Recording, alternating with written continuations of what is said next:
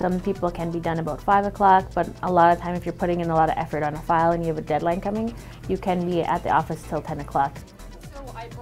If a lawyer worked in a big firm, their day would involve meeting with other lawyers in their firm, going over briefs, or meeting with their supervising lawyer, or if they're articling a student, meeting with their student, or meeting with clients in a boardroom setting.